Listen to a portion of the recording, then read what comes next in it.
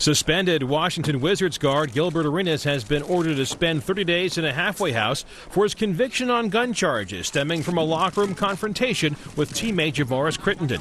He was also sentenced to 400 hours of community service, which cannot be conducted at basketball clinics, and fined $5,000.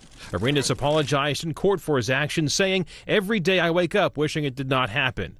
Prosecutors wanted the Wizards star to go to jail for at least 3 months, saying he lied repeatedly about why the guns were in the locker room and even tried to cover up what happened. Arenas' lawyers asked for probation and community service, arguing that he was playing a misguided prank with no intention to harm anyone.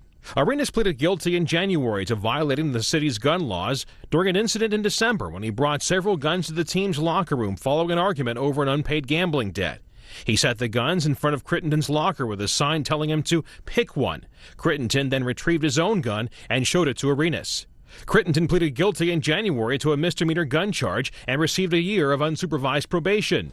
Both players were suspended for the season by NBA Commissioner David Stern. The sentence could determine if the Wizards will attempt to void the remainder of Arenas' 6-year, $111 million contract, although the Players Union has vowed to fight such a move.